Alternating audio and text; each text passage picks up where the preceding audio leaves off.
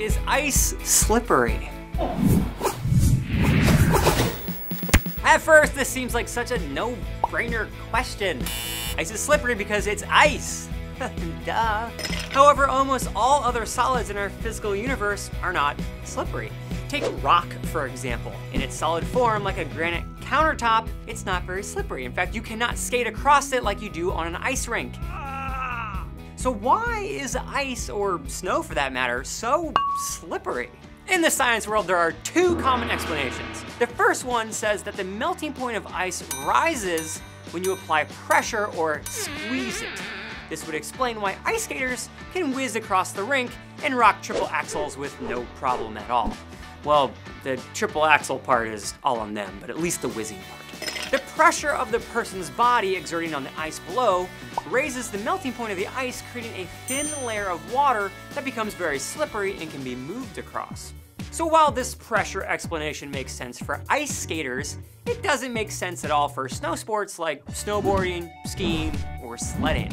Since this type of equipment used for these sports has a much larger flat surface distributing your weight, this actually creates a lower pressure underneath your feet. The pressure wouldn't be enough to melt the snow more than a degree or so, which is clearly not enough to generate slippery water if the outside air were just a few degrees colder than freezing. It has been calculated that going down a mountain at a reasonable 22 miles per hour or 36 kilometers per hour, which is pretty average for snowboarding, with someone who weighs 165 pounds or 75 kilograms, would generate about 300 watts of heat power due to friction alone.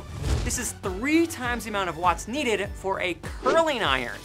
However, since it takes energy to melt snow, the bottom of your snowboard or skis would never get quite as hot as a curling iron.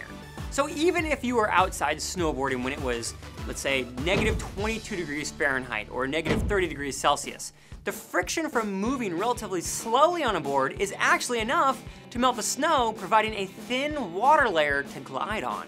And I can vouch for the friction theory here because when I went sandboarding, the bottom of the board was really hot to touch after I got down at the bottom of the hill. And since our sensory neurons in our hands won't let us hold something over 140 degrees Fahrenheit, which is around 60 degrees Celsius, I'd say that we were in the range of about 130 to 150 degrees Fahrenheit, generated from friction alone. Ironically, this friction actually slowed me down over time, as the opposite effect happens on sand than on snow. Mostly because I wasn't melting the sand and creating a thin layer of lava to glide over. Oh yeah! However, that'd be really sweet. Thank you so much for watching, and to see our sandboarding video in action, click right here.